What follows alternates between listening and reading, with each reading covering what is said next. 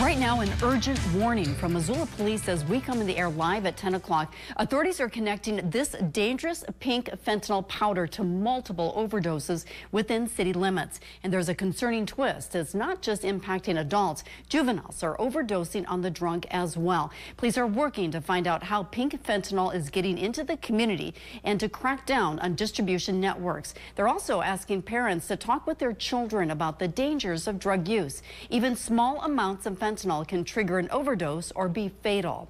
Here's a list of resources. Parents can find the DEA's fentanyl fact sheet online. We posted a link on our homepage, NBCMontana.com. You can reach out to local addiction support services if you or someone you know is struggling with drug use. And if you have any information about illegal drug distribution, contact Missoula Police at the number on your screen or call Crime Stoppers at 406-721-4444.